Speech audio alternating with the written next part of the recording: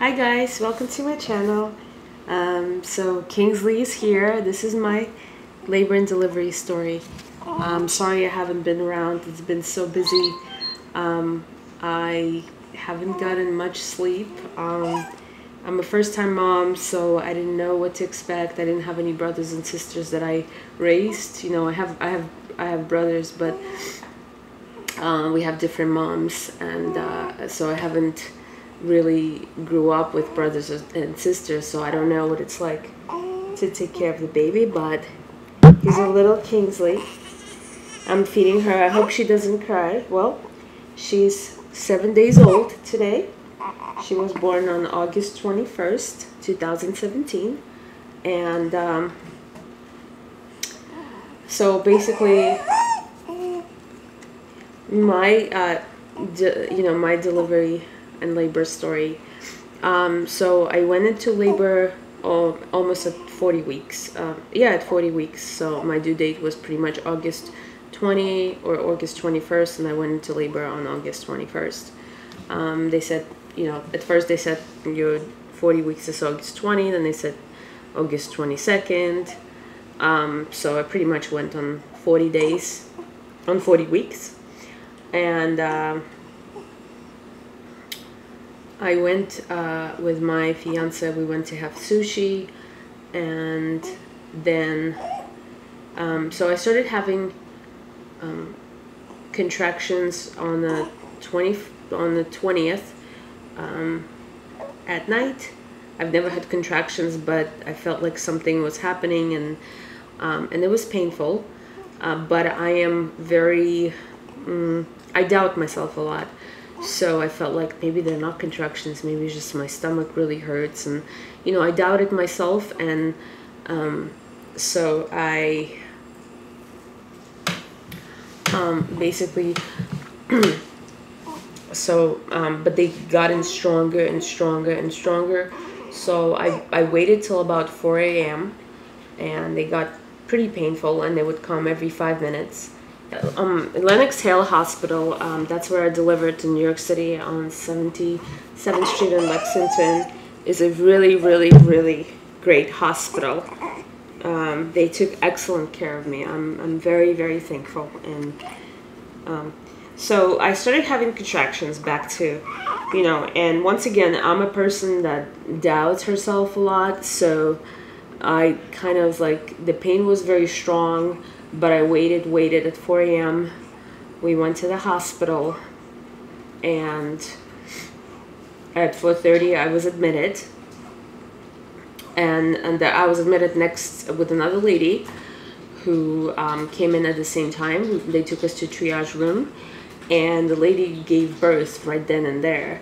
And I heard her give birth like through the curtain pretty much. They were checking her in, and it was like 1-2 minutes, and then we heard a baby cry, and that was pretty, she was screaming, and that was just, it was very a little bit scary for me, because I've never experienced giving birth, and this was happening, and she was screaming, and but anyway, so I was admitted to triage room, and they started they said, how's your pain? And I said, well, it's okay, I could still handle it. But once again, the pain was pretty strong, and the contractions were coming every 5 minutes, and I knew it was, like, I kind of knew in my gut it was the real deal, because it was very painful, but I downplayed my pain. I was like, I'm okay, I was hoping they would admit me and everything.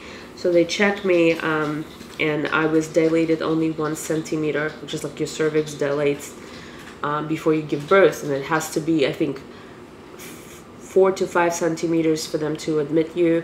And they said, well, it's a false labor, and I was in severe pain, but like I said, I was trying to be positive, and I was like, they're gonna give me something for the pain. So I was just and they said, no, you have to go home, go to Central Park, walk, and I came downstairs, and I was in such severe pain, and the contractions started coming every 2-3 minutes.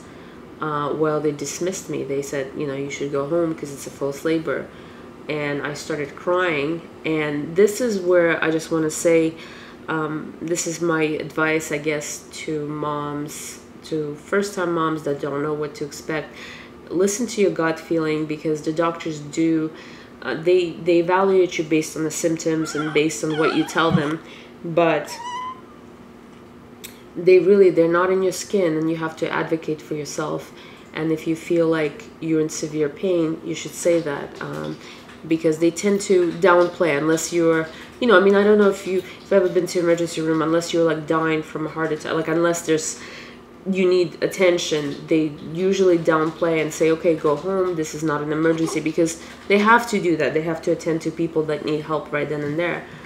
And so I came back, and I couldn't walk, because they told me to go home and just be, walk in Central Park and rest. And I just looked at her and I was like, I'm in severe pain. So I went back and I actually stood up for myself, and I said, you might not think I'm in labor, but I'm in such severe pain. Contractions come every 2 minutes.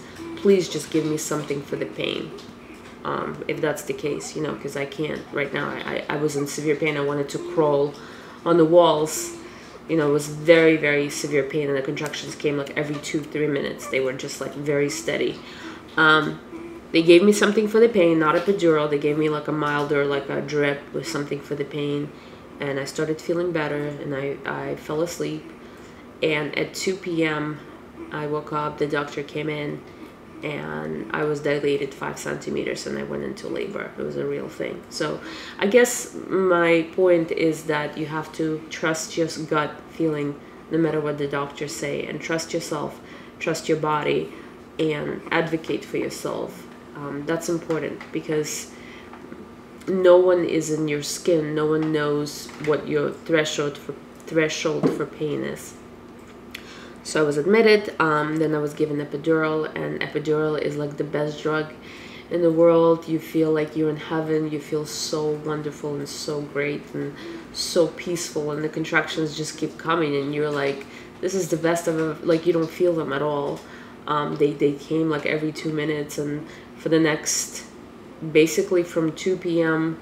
to 1 a.m., so for the next 11 hours, I didn't feel anything. I felt like so great. I mean, like you feel a little pressure, but it feels amazing. You feel, it's the best feeling in the world. I don't know what drugs they give you, but it's amazing. I felt really, really good. I was sleeping mostly, and then I was sleeping in and out.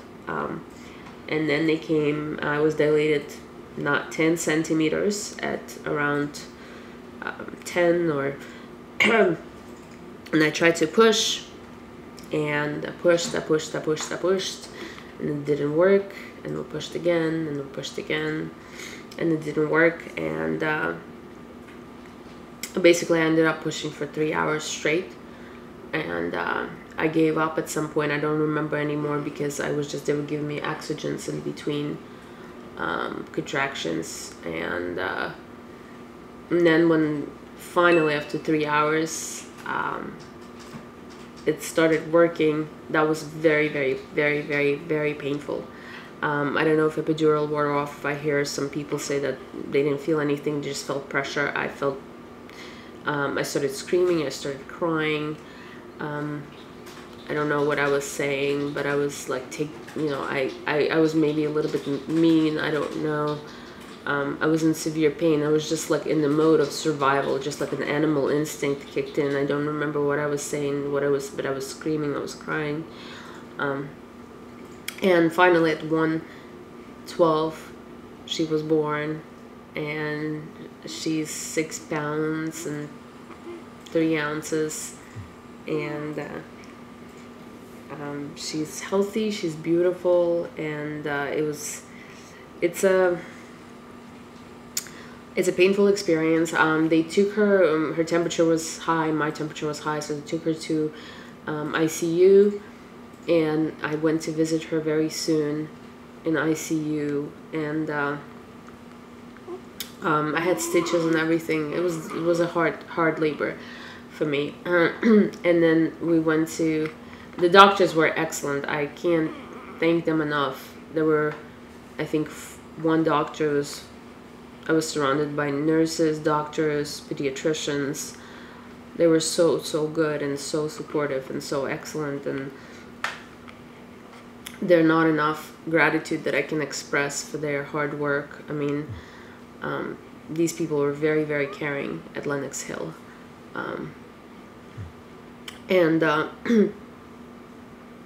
My doctor was actually Mary Parks. She was really, I just want to thank her because she was, and I had a nurse, Lola, that just these two people were extremely kind to me and so supportive and so great, and so I just want to thank them. So I went to visit my daughter in ICU, and it was all these little babies in special pods, and doctors feeding them, and white, and everything was white, and doctors in white coats, and it felt like it was a spaceship where they make babies. You know, it was just like all these babies and all these people in white robes feeding the babies. Everything is bright, luminescent, and it was just a spaceship experience. And so that's my story. Thank you so much. Here's little Kingsley. Ooh, ooh. We're still learning. No sleep so far. Every 2 hours, feeding, diaper change, crying, you know, everything. So I don't sleep through nights. So this is my new schedule. I'm getting used to it. Thank you so much for watching, and we'll see you soon. Bye.